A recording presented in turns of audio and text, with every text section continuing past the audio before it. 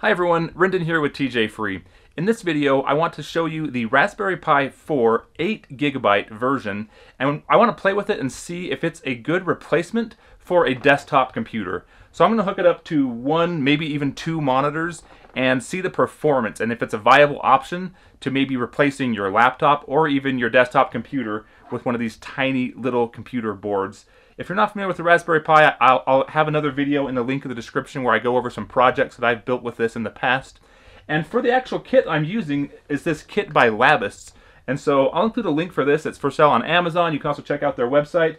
But this is a starter kit. It's the way I recommend going because it comes with everything you need. If you were to buy the actual Raspberry Pi, which the 8GB is very hard to find in stock right now, but if you were to find that and then buy a case and buy a USB cable and buy the SD card and everything you need to be up and running, it's much more expensive than if you were to just buy the entire kit up front. So I recommend buying the kit, and we're going to unbox this and take a look real quick and see what there is. But I do have to give a shout out to Labists. They're not sponsoring this video, but they did send me this kit for free to keep and to use and to show you guys. So I really appreciate them. And if you appreciate my content and my videos, I hope that you'll support them and at least consider buying their kit if you want to get into the latest model of Raspberry Pi. Let's take a look at the starter kit. So this is the box the starter kit comes in. It's really nice packaging. It has some different things on the side that says you can do it for Python encoding, home PC, robot control. And then right here on top we have the Raspberry Pi. At this point in time, it's the Pi 4 8GB. These guys have been making these starter kits for a while now, and so if you're watching this video in the future, they may have an even later version out. We can open this up and see, and we have just a brand new board here, and this is just the board, the actual computer board. So we have our processor here, we have USB ports, network, we have two video ports, and then the USB Type-C for power, and then also headphone or 3.5mm jack for audio out. In here we have the start guide. Now this is what's from Labists, but just a great quick start guide with color, kind of put it on a higher quality paper. We'll set that aside. This is a very decent case, so it's very lightweight.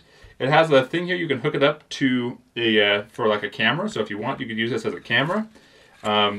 We've got the sides on here so that the ports will come through, so that would fit like there. This is the side here. And we've got the back and this side here. And then the bottom, we have some cooling, some perforations for cooling there. And then the top looks like this. So it comes with an adapter cable, which is HDMI to micro HDMI. We can open this up and see what it looks like.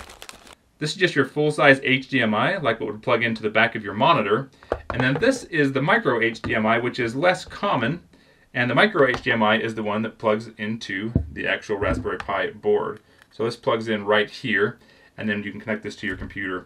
These, I believe, on Amazon, you pay about $10 just for this cable alone if you buy it separately. So that's nice to have included in the kit. We have heat sinks that we can put right on here.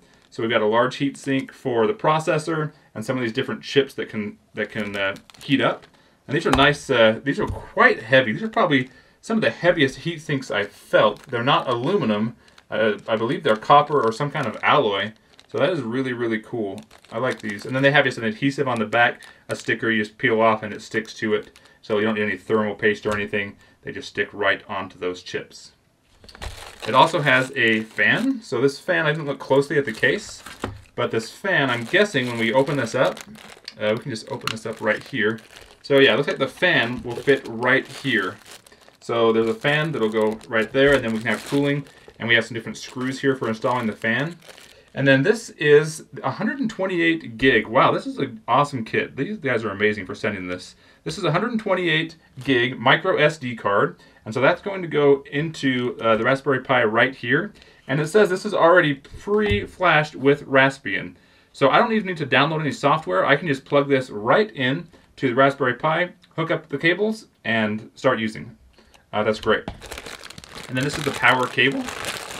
A lot of people already have USB cables, but something to remember, especially about these more powerful Raspberry Pis, they need a lot of power and they need a high amperage power supply. And so this is a nice clean power supply. It'll input either anywhere from 100 to 240 volts AC, and it outputs 5 volts, 3,000 milliamps, or 3 amps. That's pretty big, considering a lot of these chargers for cell phones are going to be maybe half an amp or 1 amp. So that's really cool. This is a 3 amp, and it's got a switch here, so you can switch it on and off.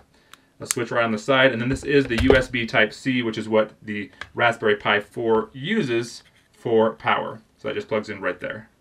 And here's another HDMI cable, so it does have the 2, so I think I will try out to do a dual monitor.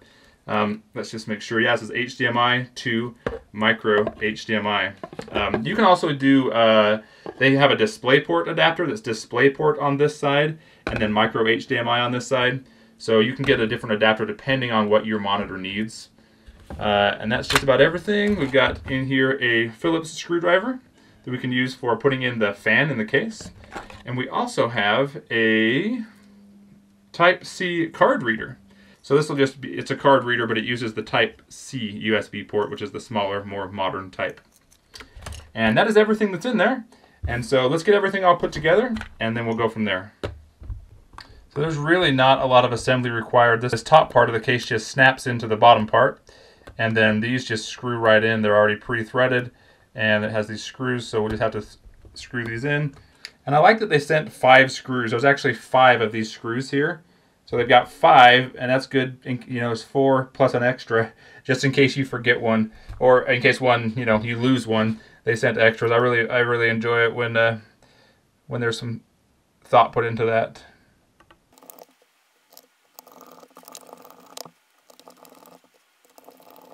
Excellent. We'll turn this around here, and then we will put on the heat sinks. And the heat sinks are kind of shaped according to where they need to go. So this is going to be the one for the main processor. This one's shaped more like a rectangle. It's not completely square. We're going to put it on that chip right there. And then this is on the next largest chip, this chip right here. And to do that, I'm just going to peel off this adhesive. And then I'll just set that right in on there, set it on top. And I'll make sure that's out of the way. Try to get it centered as I can before pressing down. About like that. And I'll just apply some gentle pressure for a little, maybe 5 seconds or so. Make sure I get that pressed in good. And then we'll try moving on to the next one.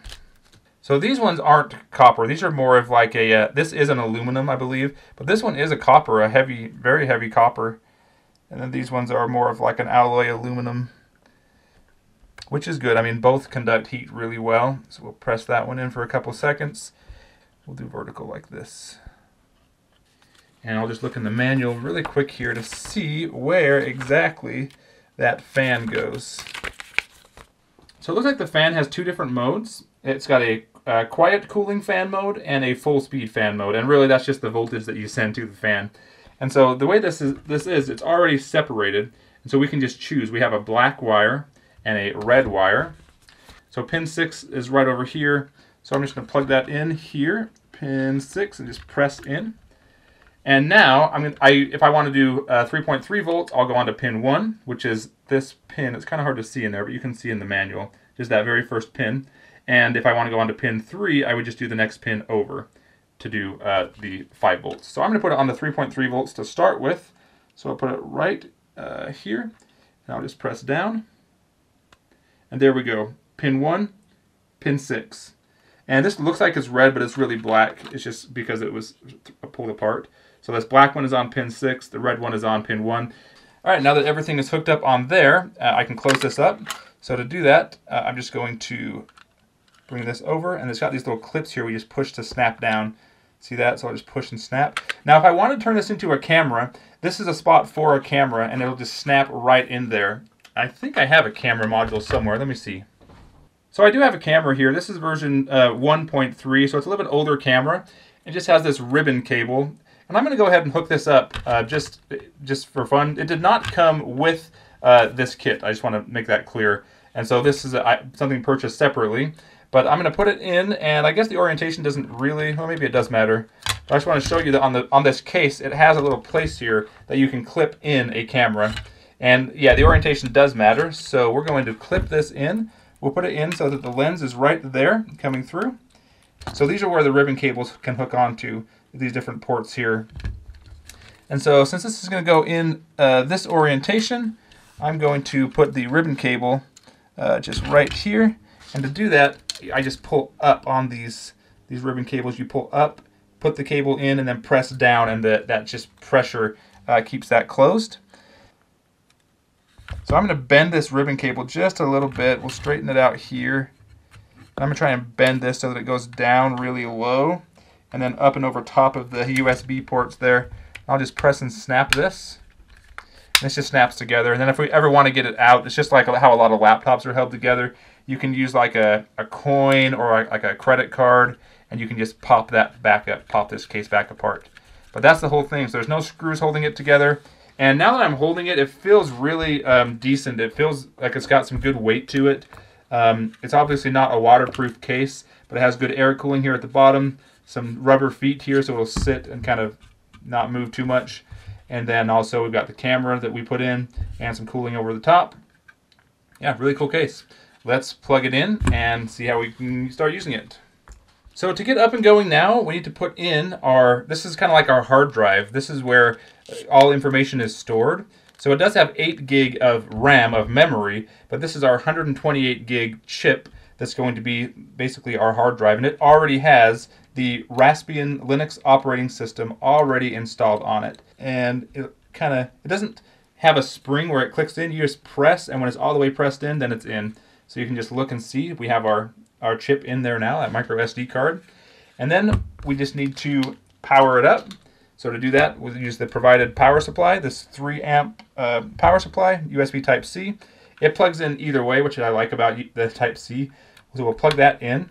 And then once this is plugged into the wall, we can just turn this on or off with this switch.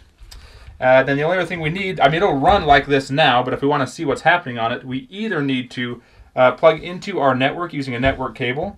This also has wireless, but it's not set up yet. So the best thing to do is to use one of these provided HDMI cables. And then we would also need a keyboard, probably just a keyboard, but you could do a keyboard and a mouse so that we can interact with. So let's plug this into a monitor and try it from there.